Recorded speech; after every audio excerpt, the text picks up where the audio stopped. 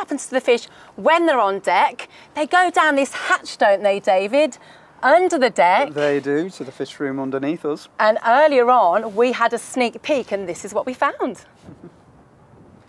So here we are below deck, right below the hatch that we saw when we were on the deck. This is where the fish get thrown down, isn't it, David? And then what happens when they get down here? That's right. Well, they have to all be sorted out. So the ship's mate, that's the second in command on the ship, he has to sort all the fish into different types and then quite quickly get them into the ice. So what we're looking at there is a layer of wooden pound boards, all being iced, with the fish tightly packed together there with the noses to the fish's tails.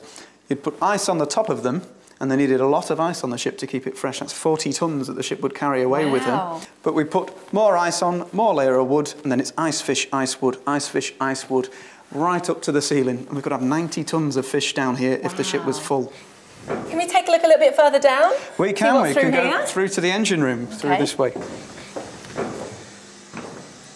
So this is the main engine. We're in the engine room now. We've got a winch engine to power the big winch to wind up the nets that we saw.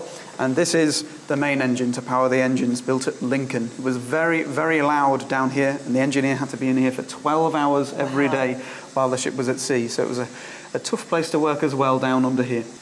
Oh, fantastic. Should we carry on through? Yes, right through towards the accommodation.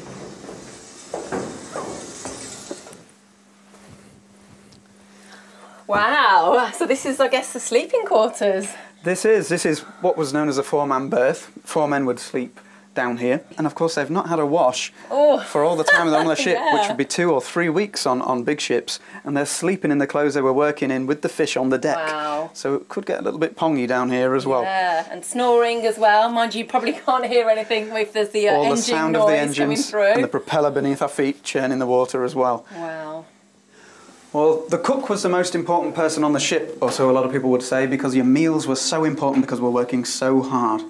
So all of these pans on the boil all the time, the spouts facing away from him because, of course, the ship is rolling, so everything has to be clamped tightly onto the top of the oven. Amazing. Big pans of this was often known as a pan of shackles, a stew that they could be having as well. So good hearty meals that are going to give them lots of energy so that they can do the job they need to do. Wow. Where would they eat it? In the room just next to us. This is the mess. Wow, so this is where they'd eat their hearty meal. It is. So you can imagine from all the cold wind, even frost and ice on your faces and in your hair, to sit down in here, have a big warm meal, a big pint mug of tea. Oh, would feel amazing, wouldn't it? It must have felt like heaven. Fabulous. Where to next, David? Well, I think we need to go up to the wheelhouse where the skipper would have commanded the Ross Tiger. Great.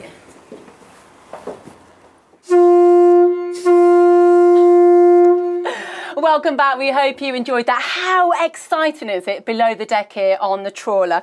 We're now in somewhere else which is just as exciting and very important, isn't it, David, in here? What happens? It is. This is the wheelhouse. So this is where the skipper of the ship, that's the captain, would command the Ross Tiger. Great. So it's called the wheelhouse, I'm guessing, because we have a ginormous wheel here.